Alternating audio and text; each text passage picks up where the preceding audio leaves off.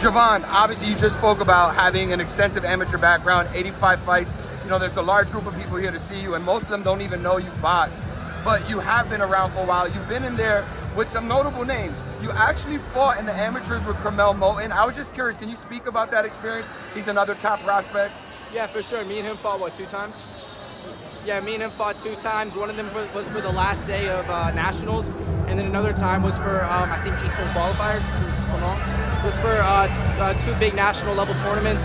So he's a very solid fighter, and he's got the full package. He's a great fighter.